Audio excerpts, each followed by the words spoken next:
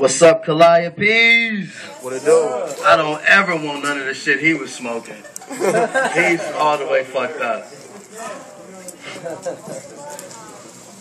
Raheem, how many times you gonna spit on a microphone? It smell like baby milk on this microphone. Had to be, ain't that ironic? Only babies can get away with wearing shit that tight. I can read your driver's license number from your fucking pants. Nah, I'm gonna get off this little guy. How y'all doing? Good. Good? I said, how y'all doing? Good. I'm the token nigga. As always, y'all remember me. You know how we gonna get it started. Black people, I want y'all to say token. White people, I want y'all to say nigga. Y'all got it? Ready? Black people. Token. White people. Yeah. That's right, that's right, that's right. Okay, now we got that all out the way. Fuck it. Let's get it popping. Shout out to all the gang members in the house. Any gangsters in here? Good. Now we can talk about them since they ass ain't in here. It's just not the same anymore. I remember when gang banging was like a way of life, or sometimes the only way of life. It's like you either gang bang or you don't make it out. Now that shit is just like getting up in the morning and putting clothes on your back. It's like apparel and shit. And you girls, y'all the one made it like that. Y'all always want a tough guy and shit. But a few things that made me realize that gang banging wasn't the same no more. I'm gonna bring y'all into my world. Some things that had happened to me and shit that I experienced. So I'm at the club. And there's this dude, he got on some skinny jeans, probably about as tight as Raheem's. And he has a blue rag hanging out his left back pocket. And he's popping it low and shit. And all I hear him say is, only on the left side, yeah, that's the Crip side.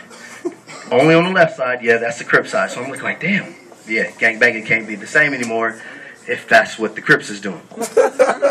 So, strike two. That was only strike one, just strike two. I'm at the bar. I work hard. I like to go get a drink at the bar, you know, at the end of the week and kind of catch up on some Sports Center or whatever the case may be. So, I'm at the bar, I'm having a drink, and I overhear these two dudes, the biggest buff dudes wearing the most red I've ever seen in my life. And I hear them talk to each other. The big dude tells the little dude, he said, hey, blood, you can come by the spot and braid my hair later on?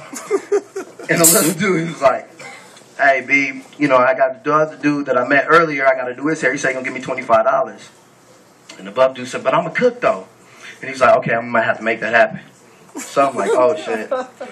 What is gangbanging coming to? Last straw, strike three. This is for me right here.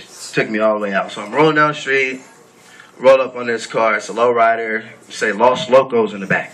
I look a little bit further. I see a nice little brown head bobbing his head around. So I roll up.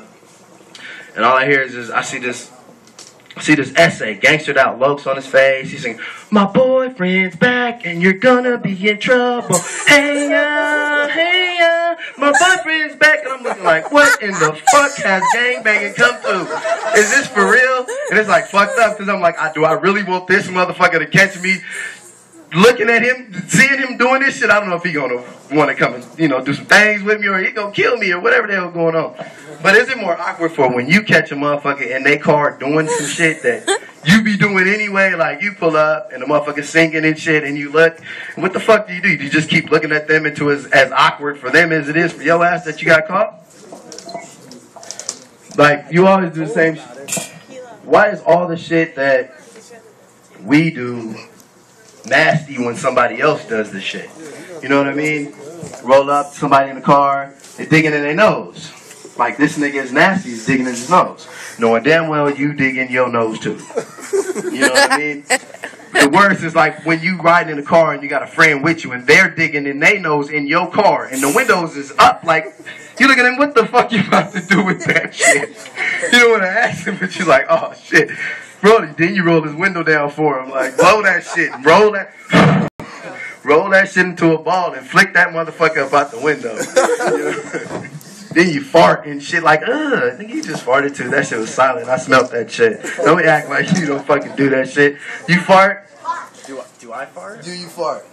Yeah. Bush. What? What? Like in the car? Nah, boy, you fart, motherfucker. She farts right next to your ass. You motherfuckers in there fucking two farting whistles in the motherfucking car. Fucking making beats and shit. Huh? Synchronized? Yeah, synchronized farting. Nasty bastard, you. Now I'm gonna get out of here. My name is Money Mike Lou.